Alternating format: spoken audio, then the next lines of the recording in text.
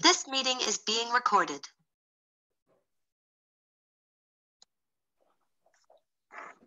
Ladies and gentlemen, boys and girls, it's me, the K to the C, known to the world as the world's greatest weight loss expert. And I'm hanging with my bricks today. I'm hanging with my beautiful, my gorgeous bricks. I'm hanging out with Lee Money. I'm hanging out with my girl Liz. We hanging and today, this topic is gonna be kind of awesome. And I love my girls because my girls always lay it out on the line. They're extremely transparent. And that's what we're gonna do. That's what we're gonna give y'all today. Today we're gonna talk about self-sabotage. Self-sabotage. So my first question, and Liz, you can go first. First question: are you guilty of self-sabotage? Yes. Okay. More so in the past than now, but yes, definitely. Now explain to me the past. How was Liz in the past? More so not being confident in my gifts and abilities, self-doubt. So anytime I would take on a task, I would be like, am I good enough for this? And that in itself leads you to self-sabotage whatever you're going after. Relationships, am I good enough for this person? Or even choosing the same person over and over and over again, knowing that they're not right for you. So now in the past, were you good for doing what I like to call reruns? Yes. Okay, you were the rerun person to where even though you've experienced this person and it didn't work out, they come back around and then they acting like it's all brand new and you give them another chance. That's you. Or even choosing the same, it's a different person, but they had the same spirit and energy. Just over and over and over again, even though you got the red flag, this is the same person you dated 6 months ago. So yes. Wow. How about you, Lee? Are you guilty of self-sabotage? I definitely have been, Coach. I definitely have been. Every now and again, to creep back in, the self-doubt, will lead to self-sabotage. So I think it's something that is a work in progress for me. Like I'll tackle one thing and okay, I work myself out of it, but then something else creeps in with the weight loss thing for me. I could be doing great with my relationship. Okay. But then I'll self-sabotage with my weight loss. I eat this today and then I work out tomorrow, but then I'll do other things instead of working out. Are you one of those people that will get good at one thing, but then as soon as you turn your head to attempt to do something else, you kind of neglect your main thing? I don't know. Maybe I am. I have done stuff like that before. I've noticed that I've done it before. Yeah. Okay. But like I said, it's a work in progress. And then I go back and I'll start working on this. And I'll get overwhelmed with something else in my life and not pay attention to what I'm doing over here. Gotcha. Well, let me ask you this. What are some things you catch yourself doing in terms of sabotaging yourself? What are some of the common things that as soon as you do it, you're like, dang, I'm doing that again? Grabbing something that I know I shouldn't be eating and say, okay, I'm gonna work out later. I'm gonna do this extra because I know how to get it off. Because I got the tools, and then I don't do it. Then I go back and I realize, oh, I did that again. Why did I do that? I know better. Or it could be something with a job. Like I take freelance jobs sometimes for writing. Mm-hmm. And I'm very good. I know how good I am. And I will let something be on the back burner and not finish it. Like somebody send me a request for my resume or writing sample, and I put it off to the last moment, and I've self-sabotaged myself out of, a quick contract that I could have done if I was on top of things. Gotcha. How about you, Liz? What are some things you catch yourself doing whenever you start self-sabotaging? Negative speak. Okay. Sometimes I talk, when you're talking to yourself, your thoughts, a lot of times my thoughts are not positive. And so it'll lead me to self-sabotage. Also, I'm quick to tell people yes when I need to say no. Like I overextend myself when I know that that is not a part of the plan. When I need to basically stand up for myself and say, no, I can't do that. I don't have time. And not really have to give an explanation, but definitely self-talk and overextending. And not standing up for myself. How long have you been doing that overextending thing? What'd you say? Probably all of my life. All your life. Where does that come from? I believe it stems from the expectations that my parents had when I was growing up. Okay. It was always bring home straight A's, be a good girl, be the top of everything that you do. Like there was my older brother that passed, he would always say, you were the only one that did that too. I couldn't bring B's home, like literally. If I brought a B home, I got in trouble. So it was almost like I had to be what I thought they termed as perfect. Okay. And so in that, you overextend because you have to, if you're bringing straight A's home, then everything you do has to be that straight A. And if you get that. Did that bleed into other areas of your life to where you felt like it had to be perfect in order for you to do? All areas. Even now, if I make a mistake, I beat myself up. Like I go to bed and just run it through my mind. What I did, what I could have done right.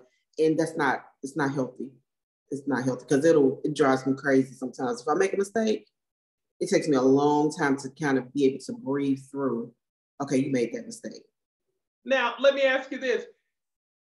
Has self-sabotage talked you out of taking risks because you don't really trust yourself like that? And if so, what areas of life more so than the others have you found that to be true?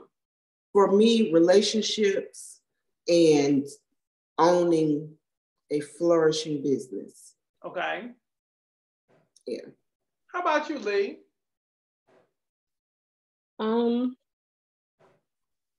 Definitely relationships for a long time. And just working on myself being better. Like I would do things like Liz says, like it wasn't so much as bad, self-talk or poor self-talk. It was your thoughts that, kept me from moving forward or finishing. So definitely.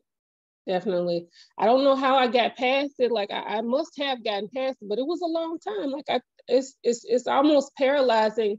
And when you allow things to creep into your mind, like, you know what, maybe I'm not ever going to be in a relationship. That's not for me. Find a way to live your life differently than with the relationship. So I would try to do something less, thinking this is what I was really meant to do. Okay. So you almost essentially talked yourself up out of something that you were supposed to have because, in a sense, you had given up on that idea of having somebody. But now you're engaged to be married. Right. I remember that talk we had, was it a year ago or just over a year ago? Right. You said start telling yourself you're somebody's wife because you are. Remember that? And I remember it. I remembered it often. And so I remember when this year started, I said in January, I said, I'm getting married this year. I had not even met him. I met him after I said that in January. Wow.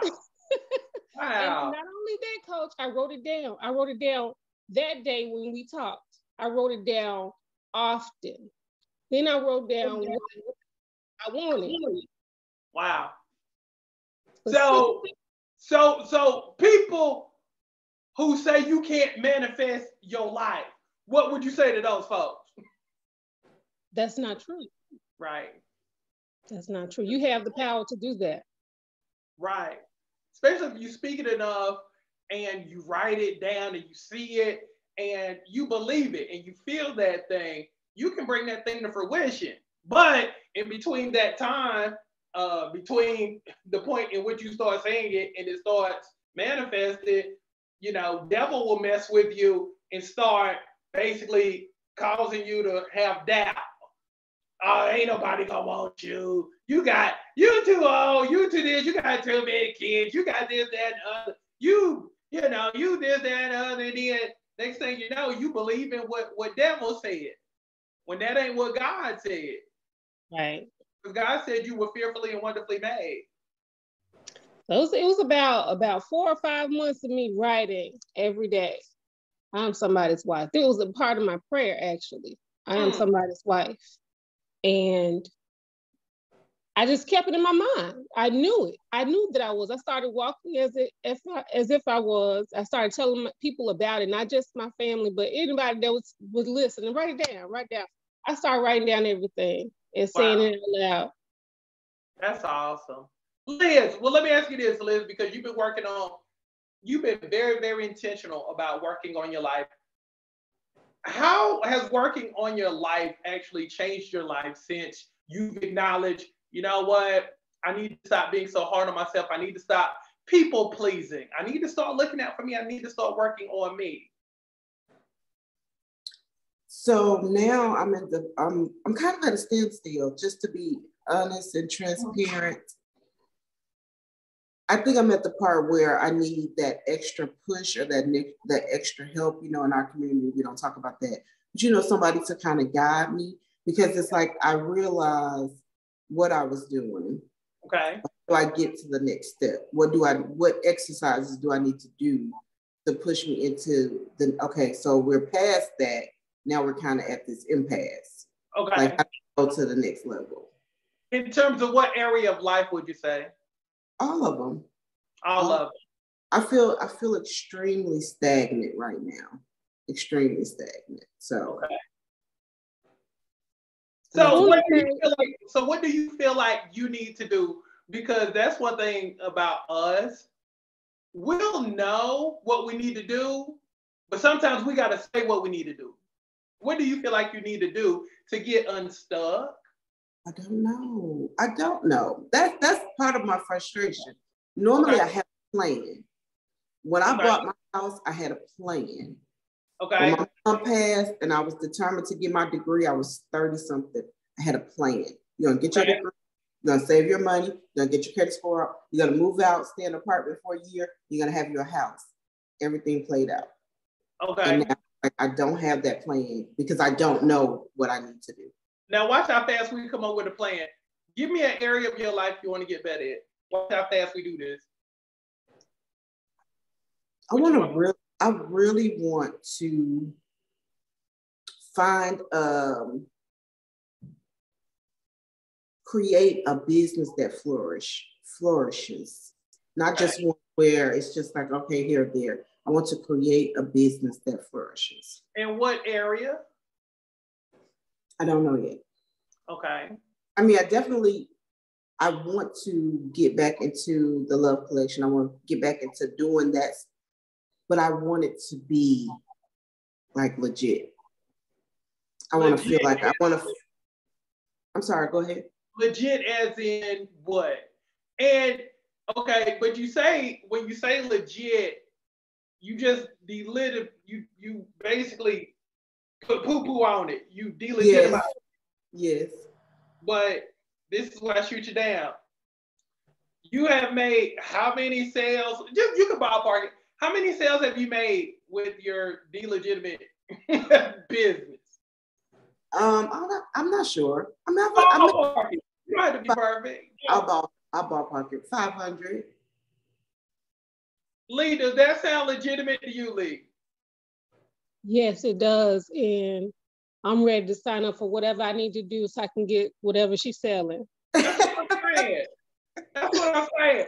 See, and that's what we do. Okay, moving forward, we have to stop making stuff so small just because we're doing it. Right. That is part of the self-sabotage. Yes. Yeah.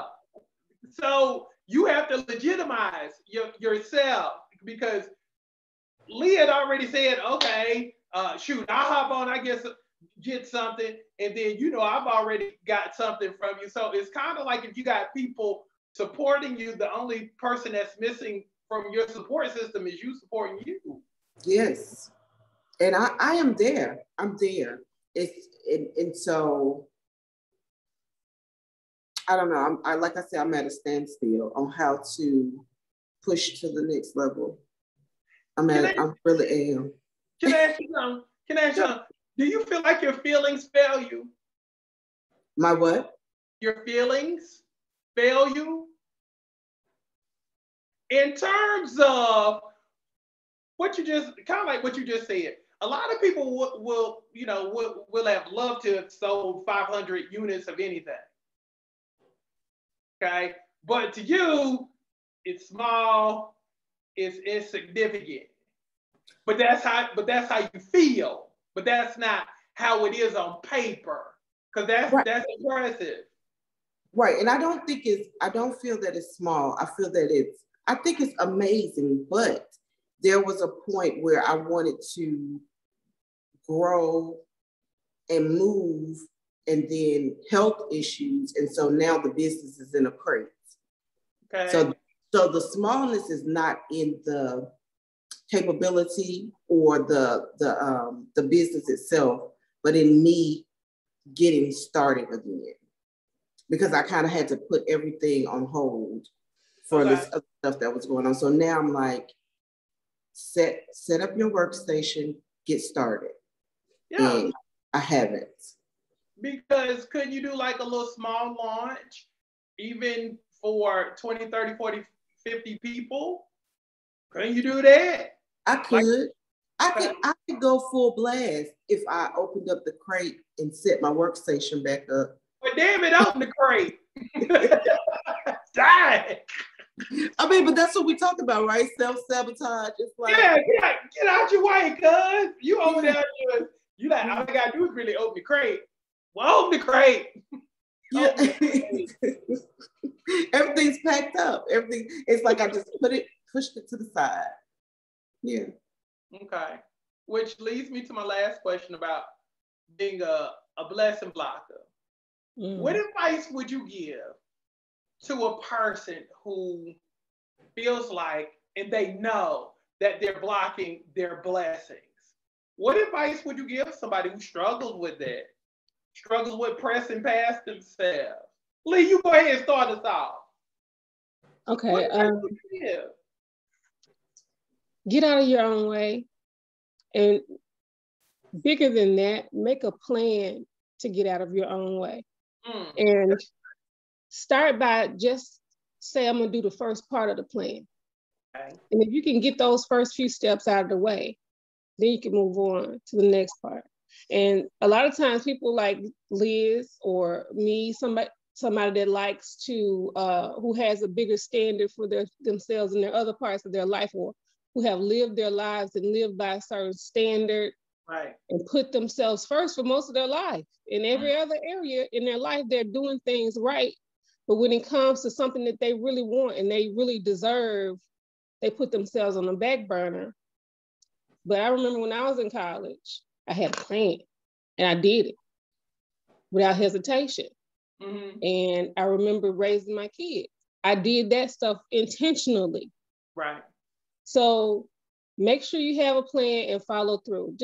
And celebrate the small victories. Yes. Don't forget to celebrate those. Yes. And I love how basically you framed it up as basically graduate to the next step, graduate to the next level, identify this step here. Once you conquer that, then you move to the next one. I love it. How about you, Liz? I would say being a blessing blocker myself. Yes. Yes. Amen. Sometimes I have to take a moment and recognize the blessings that are already happening or have happened. Because when you start blocking your blessings, it's because you feel negative about something. It's like you know, something negative is going on, and so you don't see the good things. So sometimes I have to stop and recognize the good stuff, not look for anybody else to point it out, just know these are my blessings. So if he did this, yes, the rest is coming. The rest is That's on. good. So, That's good. So do you feel like sometimes you just need to step back a little bit, maybe? oh, definitely. Okay. Definitely. That's awesome. That's awesome. Well, ladies, thank y'all so much for blessing the world with your stories. Again, y'all are awesome and y'all are incredible. Look, we're going to do it again next week because I love doing it and people love watching it. And I love, and you know, we've all been together for a very long time. And it's just beautiful just to watch, you know, everybody grow together as a family. So we're going to get Liz to unpacking her crate and setting stuff up right quick. But for the people who watching all over the world, thank y'all so much. And thank y'all for hanging. And we'll be back next week. And again, we're here to bless you. So stop self-sabotaging. Get out of your own way. And let's move forward. Thank Have you. a great one. You Thank too. you. Bye, y'all. Thank y'all.